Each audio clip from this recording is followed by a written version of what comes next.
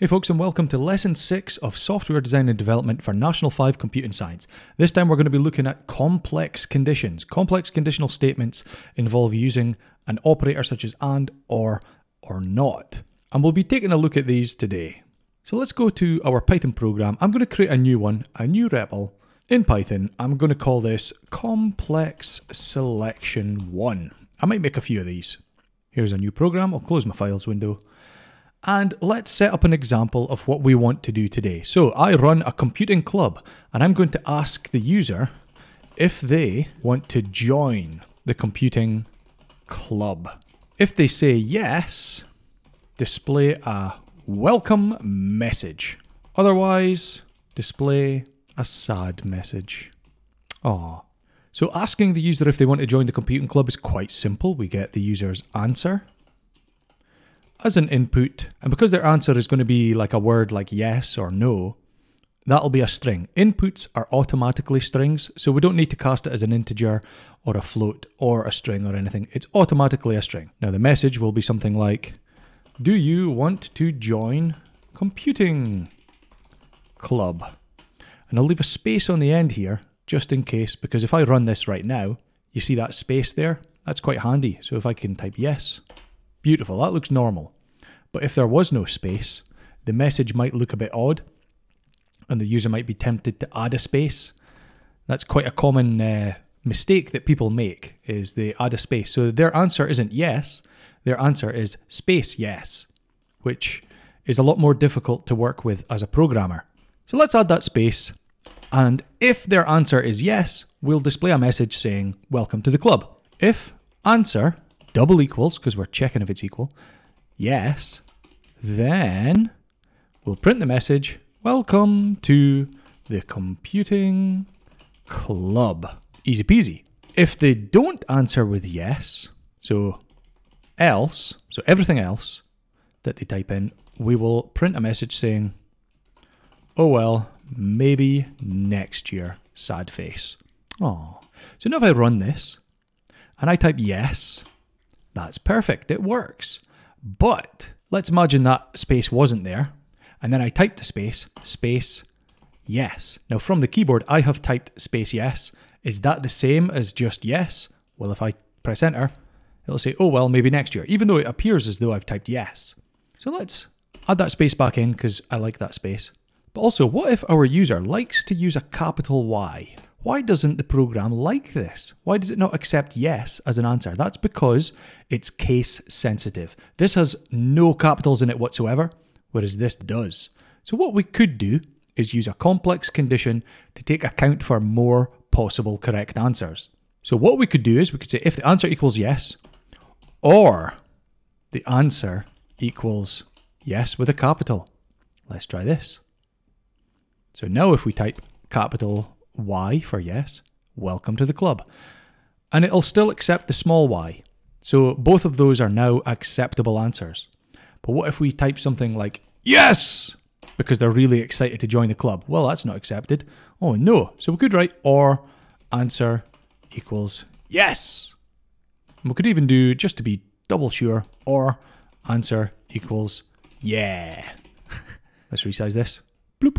So now we're covering a whole bunch of possible answers that the user has typed in. All right, let's give it a blast. Yeah, welcome to the computing club. Okay, so this is a complex condition. We are checking multiple conditions. This is one condition if the answer equals yes, or if the answer equals yes with a capital, or if the answer equals a shouty yes, all caps, or if the answer equals yeah. Now this entire if statement only requires one of these to be true. If this one works out true, or this one, or this one, or this one. So only one needs to be true. Any one of them, only one. But if they're all false, if none of them work out to be true, then we do not execute this line of code and we go to the else. And we do that one instead. So this is how the or works. What about the and? Let's take a look at that. Now I'm going to change this program slightly. And what I'm going to do is, if the answer equals yes, and I'm not going to do any complex stuff here, but I'm going to do what's called a nested if. So if the answer is yes, well, they want to join the club, but In order to join the club, they need to be 15 years old and they need their parents' permission. So what I need to do now is get their age. Age equals int, input, enter your age. And then I also need to check if they have parents' permission. So let's call it permission. Input, this is going to be a yes or no again. Do you have parental permission? Now what we can do is underneath these two questions, I can add another if statement that says if the age is greater than 15 and permission equals yes, then we can print the message, welcome to the club. Otherwise, we can say, unlucky, try again next year. So if we run down this program and just figure out what it's going to do line by line in our heads, we can kind of see what's happening. So we store their answer to the question, do you want to join the computing club? If their answer is yes, we then ask them to enter their age and we memorize that. We then check if they have parental permission and we memorize that. Then if their age, and this is all happening inside this if statement as well, all of this, because this is all indented. If their age is greater than 15 and they have permission, so both of these need to be true. They need to be over 15 and they need permission. If any one of these, if either one of these is false, if either one of these isn't correct, they are not welcome to the club. They have to try again next year. So let's run this. We've got a few scenarios we need to test for. Let's click run. And if they don't want to join the club, if they're like, nah, I don't want to, well, nothing happens. Because all of this only happens if their answer was yes. Well, let's see someone who does want to join. Yes. Enter your age. He's old enough and he has permission. Welcome to the club. Excellent. So that works. What about someone who's old enough without permission? He does want to join. He is old enough, but he doesn't have permission. Unlucky, try again next year. Oh dear. What about someone who does want to join, but is not old enough, even though they have parental permission? Oh no, still not old enough. You need to wait another year. So we've covered two things already. We've covered nested if statements. This is one if statement inside another. And we've also covered a complex condition. We've used and we've used or.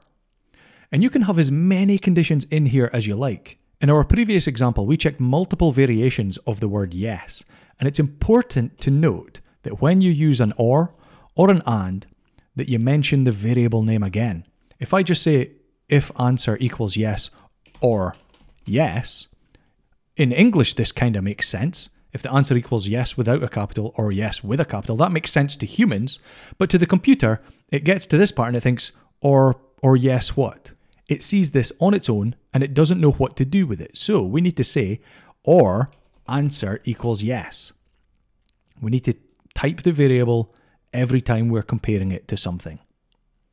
Computers aren't smart. They can only do what you tell them and they will only do exactly what you tell them. So in this case, we're asking it to check if the answer equals yes without a capital or if it equals yes with a capital. Very important to remember to include the variable every time. Okay, so there's only one thing left to learn, and that is the not logical operator. The not logical operator basically negates what we're looking for. I'll show you an example. This will help you understand it a bit better. So if we're asked to join the computing club and we say yes, we're then asked to enter our age and whether we have permission. If we're old enough and we do have permission, it tells us that we're welcome to the club. But let's pretend that there's a password that we have to type in. Password equals input, enter the password. Now, because this is the greatest club on earth, the password is computing, all lowercase. But if they get the password wrong, we're going to tell them, buzz off, you're not allowed in. So what we're looking for is if not password equals computing. Then we print buzz off. We're very rude. Now notice that the word not goes before the thing that we're checking. This is just one of those weird things in programming which isn't exactly like English. Like you wouldn't say if not password equals computing. In English you would say if the password does not equal computing. So this is kind of backwards, but it makes perfect sense in the computer's mind. What the computer does is it evaluates this expression, and if it's true, the not operator will flip it to false, and if it's false, the not operator will flip it to true. So if the password equals computing, the not operator will flip it to false, meaning that this will not execute because the result of this equation, this logical operation, was false. And it will only happen if this equates to true. Now that's going into a bit more detail about a thing called Boolean logic, and you can really get into the depths with that stuff. It's not for National 5 level, I just wanted to give you a quick example of it, of how this works. So this is basically saying, if the password isn't computing, tell them to buzz off. Now if the password isn't not computing, i.e. it is computing, then we can print, welcome to the club, the greatest club. All right, let's give it one last try. We want someone who does want to join, who is old enough, who does have permission. What is the password? Computing. Welcome to the club. Let's try it one last time. I know I said the last one was the last time, but this is the last time. And then they say no. Buzz off. Oh yes, perfect. Right, we've covered complex conditions. We've used and, we've used or, and we have used not. We've also looked at nested ifs. Now this is an if, inside an if, inside an if. That's a lot of nesting, but it's not a hugely complicated program. As long as you understand indentation, you understand your logical operators, and if you've followed everything and you've practiced, I keep hammering this in, practice, practice, practice, it'll all start to make sense. Hope you've enjoyed this one. Catch you in the next one.